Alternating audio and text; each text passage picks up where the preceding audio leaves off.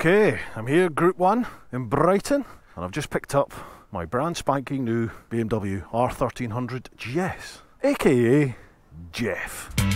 I'm all about bollock tickling, and so far, this is giving me movement. Oh my good god, this thing punches, and if you like to wheelie, it's been down the gym, it's maybe on a little bit of testosterone, and it started jiu-jitsu.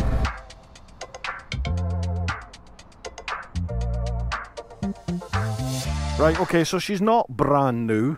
Picked her up on Thursday, this is now Monday. I've just had the first service done. So she's got about 500 odd miles on the clock, but that does mean that I've done all the boring running in bollocks, and now we can have some fun. The bike was ceramic coated by Super Shield Auto. My mate Pete Ham Sandwich came over yesterday, thoroughly cleaned her, ceramic coated her, and I rode her in the rain this morning, so she's all clarted in dubs again. But anyway, right, what do we think? My first reactions, I did actually record them on Thursday when I picked them up, but me being me, I got home and formatted the memory card of my cameras, thinking I'd already swapped them across to a hard drive, and I hadn't. Never mind. So first reaction, not as bad as I thought it was going to be looks wise. When I saw the pics and the vids, that's Darren, who's bought my old bike. Good man, top man Darren, nice to meet you. Yeah, when I first saw the pics and the vids of them, I thought, ooh, I don't think I like the look of it, especially the headlight. I've got to say, I really, really like it. It's unmistakably a GS. Unmistakably a GS. Looks smaller. It's weird. Bike of two halves. The front looks nice and big, like what I think a GS should, and the back in the pics looked like, I just thought it was a Honda NC750, to be honest. In the flesh, no. The back looks quite athletic, and it really follows these lines beautifully, literally from the tip of the beak all the way through to the arse. There's a beautiful line, flowing line all the way through, and it's got really nice curvaceous figure to it. Little thin waist, out to down here at the derriere, and a big old buxom front end. Sat here in the cockpit, absolutely 100% a GS, and to be honest, I think from any angle, I would think that is a GS. Certainly you can draw some similarities to the V-Strom, the NC750 in places, but undeniably a GS. Right, enough of the chatting, let's go for a ride. Oh, sorry about the little passenger I've got here. It's my old Jekyll and Hyde exhaust off of the 1250. That has been taken off. Sadly, it doesn't fit on the new 1300, so it's been rehomed to somebody. Right, so sat on the bike itself, what's it like? Much firmer ride. I'll go into all the guff, but in the dash here you can not only adjust the suspension like you could before from like road and dynamic, auto, all that sort of stuff. You can also adjust the dampening, which means you can have as soft or as hard a ride as you like. I like a nice firm ride, so that's what I have it set. And yeah, let's get into it, let's go. Actual cockpit itself is very familiar. The keyless ignition, that has moved. There used to be a button here, it's now a button there. So you start and stop from that. The actual ignition itself, just let it warm up a little bit. You can see there I've got 505 miles on the clock, all being me, bar I think she adds, I keep saying she, I think it had 6 miles on the clock when I first picked it up on Thursday. So you can see there from the dash, we'll go into all this when we go. I would say she's warm enough. There we go again. I would say he's warm enough. Let's go.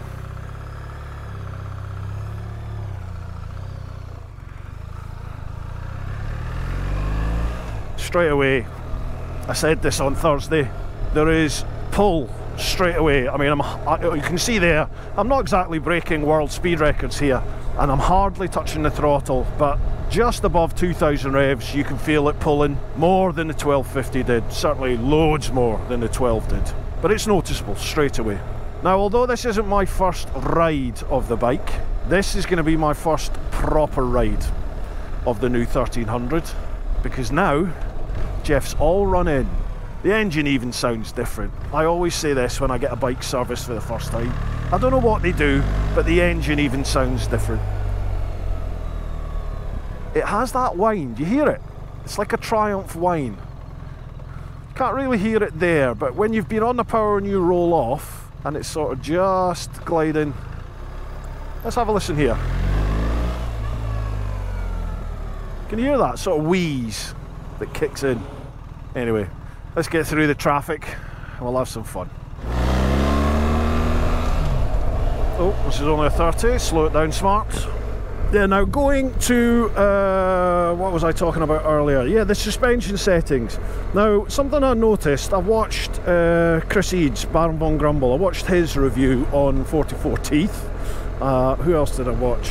I had a little look at some of Username Kate's. A lot of people have been speaking about the suspension and the ride height, saying that it's much lower than the 1250 and the 1200.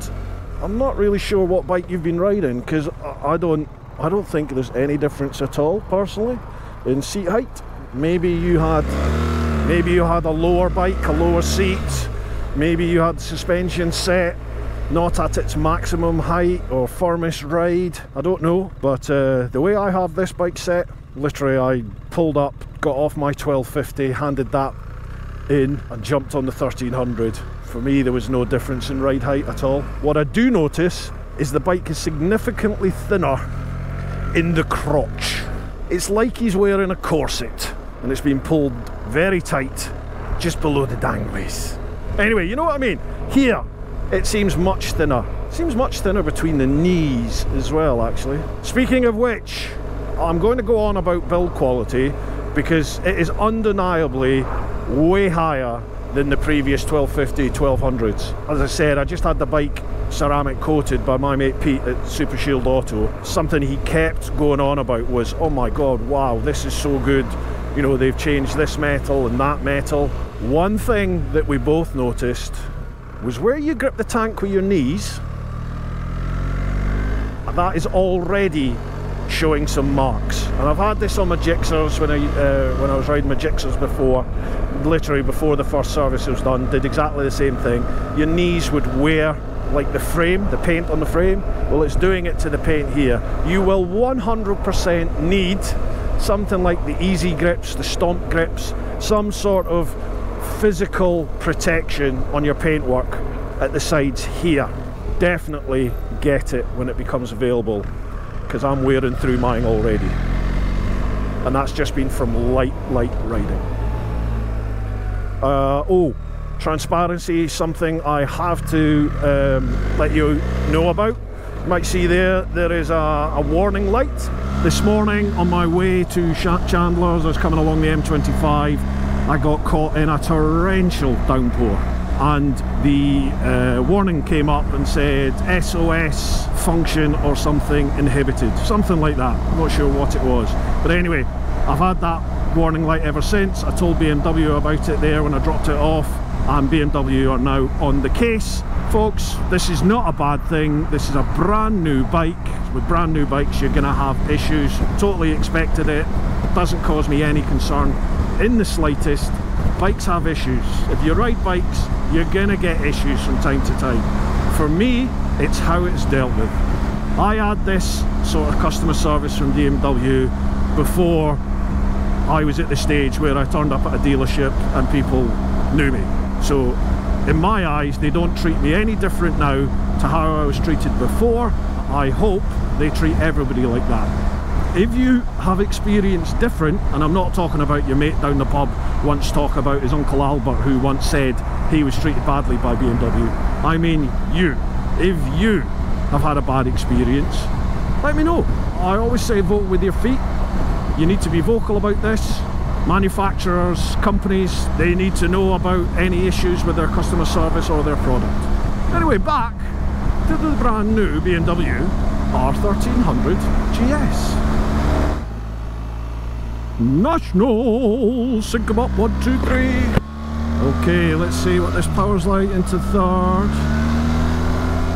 I mean, it's going to be very hard to test the performance of this bike and stay legal, because even running it in, oh, that was a false gear change, trying to go from 4th to 5th, just went into no man's land. Okay, this thing is very, very sporty. Okay, down into 30. Brakes are lovely. Really do like these brakes. Fully Brembo brakes now. Branded up as BMW on the outside, but if you look on the inside of the caliper, it's Brembo, and they are beautiful. They look really, really nice. Very angular, which is weird because the rest of the bike is sweeping curves. All good, we've got level crossing. See that? When you turn the ignition off, the screen sinks down. It's a fully adjustable screen, I'll get into that, but the screen will return to whatever height you had it set at before you turn the ignition off. And it does it, it's typical BMW. No, we're not going to do it when the ignition is switched on. No. We'll wait till you hit 4 or 5 miles an hour and then it kicks in and brings the screen up. Nice little touches like that, I like it. Typically German. Never be a sheep, forge your own way ahead. I like that. What was I talking about? I can't remember. I'll get back to you when the train's gone. Right, watch. So turn the ignition on, watch the screen. Nothing. And there we go. It's about 5-6 miles an hour. And that's not just like a time thing. I've sat here and waited and it's not gone up. It's definitely only once you start moving. Alright, may as well. We're sat at 30 miles an hour. I'm in third gear. It's about not quite 2,500 revs. What's it like? Beautiful. The engine's just ticking over. You can hold that all day. It's not lumberings, no protesting from it, absolutely nothing. Quick check of the mirrors, roll on the throttle up to 40. So can I hold? Again, you can hold 40, no problem. What's it like? Into fourth, slight incline coming up ahead. Again, absolutely no problems there. And there they are, I can see them up ahead. Come on everybody, let's hear you.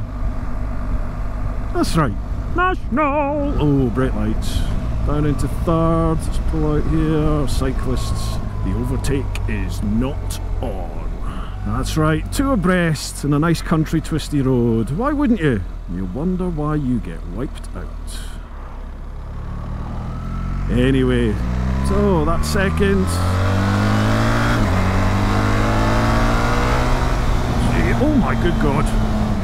Yeah, if you're coming from a 12 or 1250, you will certainly have to recalibrate your throttle and your brain. This thing punches. It almost feels light in the front now under acceleration because, well, to be frank, it is. There's definitely more grunt there, so it's definitely lifting the front more than the previous models. I'm not saying you're wheeling everywhere, but the front will feel a little bit lighter, so that takes a little bit getting used to initially. And if you like to wheelie, okay, this is still no KTM, you know, in terms of that out and out hooligan, but I've used this analogy a couple of times with mates and I actually think it is very apt. This thing is your middle-aged man. You know, you're now in your 40s, you know what life's all about, you know what you want from life, but maybe you're just being divorced, maybe you're deciding that, you know what, I need to tidy myself up a bit here. It's been down the gym, it's maybe on a little bit of testosterone, and it started jiu-jitsu.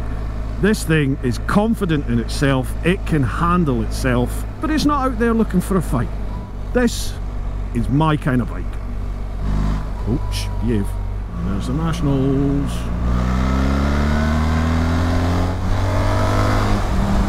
And into the 40. Brakes. That reminds me. Yes, brakes. We were chatting about brakes before the train.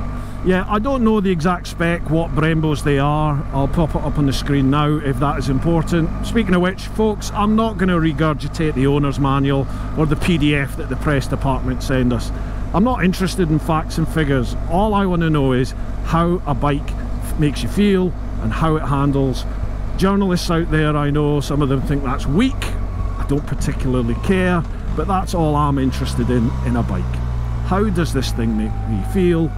Does it tickle my danglies? If you want to know facts and figures, check out someone else's channel, check out some other vids out there, or go to the BMW website and have a look, or Google it. I'm all about bollock tickling, and so far this is giving me movement. Into the Nationals. Okay, we are third gear. Have a look at this. You're gonna have to look at me, not here.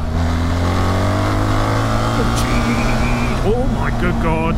Gee whiz, that is ridiculous. I think that is definitely KTM levels.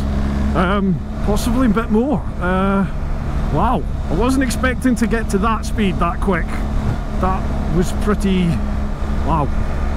I would not have thought we were going that quick if I hadn't glanced down at the dash. That's insane. Okay, so in that terms, is this dull? Is this so refined it's dull? I remember something like, I've been quite critical of some of the Hondas. Africa Twin, certainly the NT1100, I thought that was a particularly boring and slow bike when I rode it.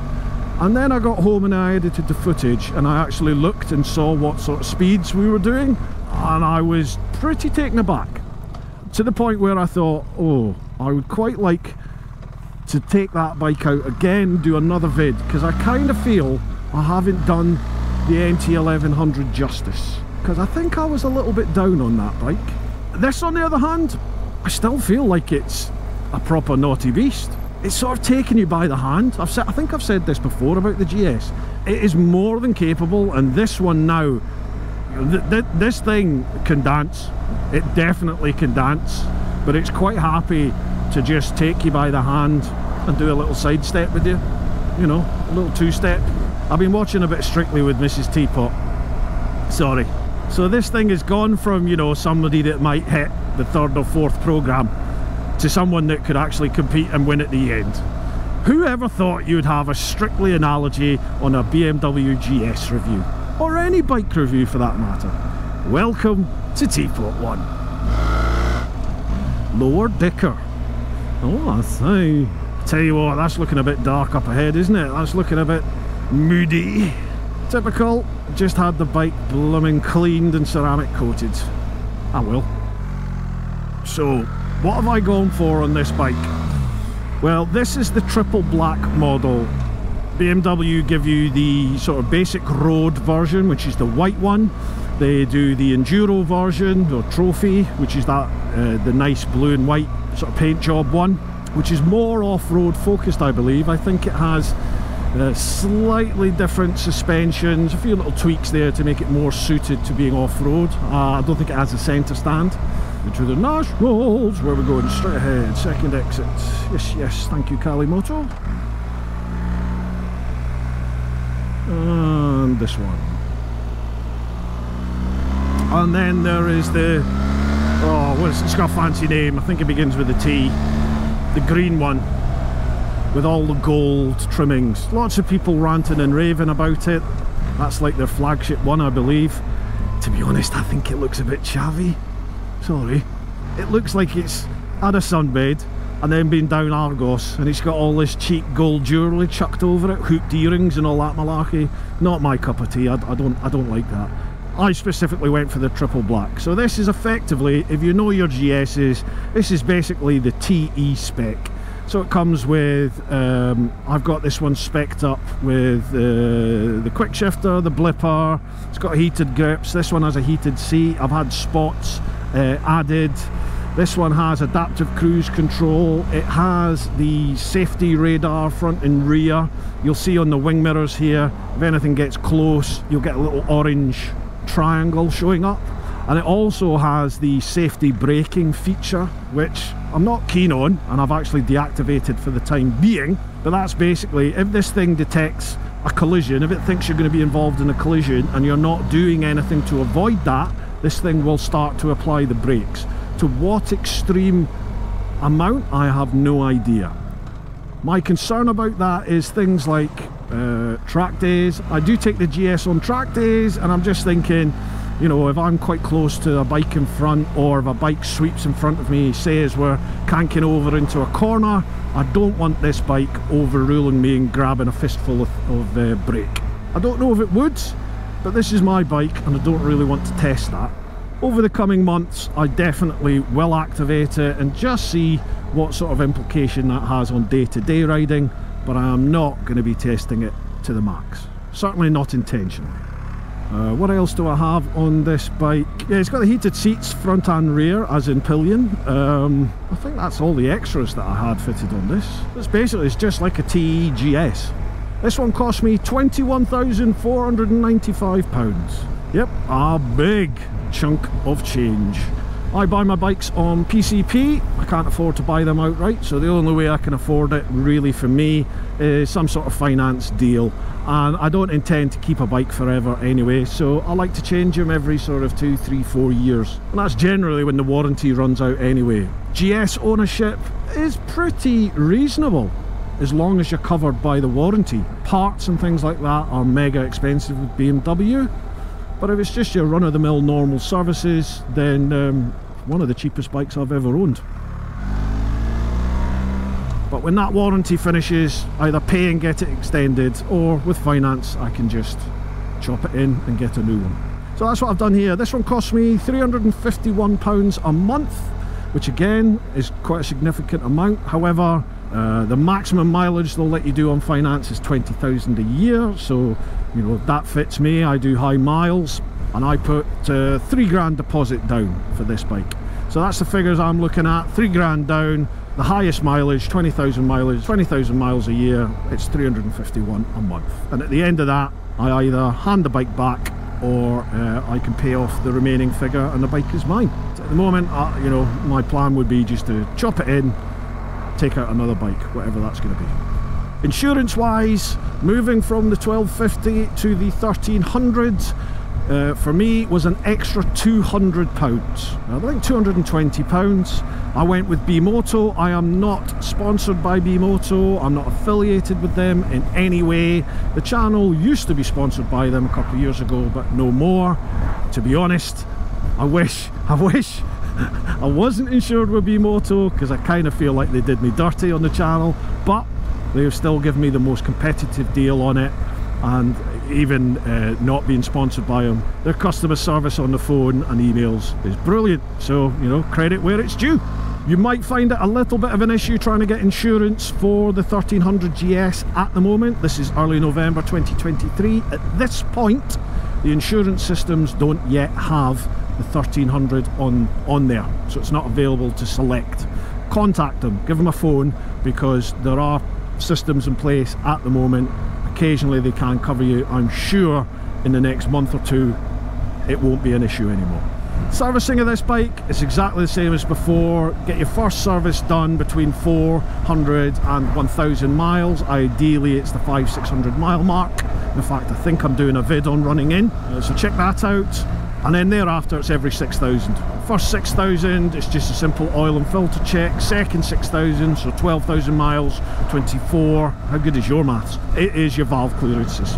Obviously I don't know the cost of that yet, but if it's anything like the 12 and the 1250, your 6,000 mile service interval is going to be somewhere in the 2 to sort of 300 quid range, possibly a bit less, depending on your dealership. And the big sort of 12,000 valve clearance one, that is normally for me somewhere in the region of 350 to 450 quid. And I should have gone left there, but I'm not, because it's a proper little country lane and I don't fancy getting this covered in muck quite yet. Right, let's get back to it. Right, I don't know how much of that you got, but the cameras are playing up in the rain now, so I'm probably gonna have to call it quits, and we'll come out in a day or two when the weather gets better, because it is torrential at the moment. Right, see you shortly.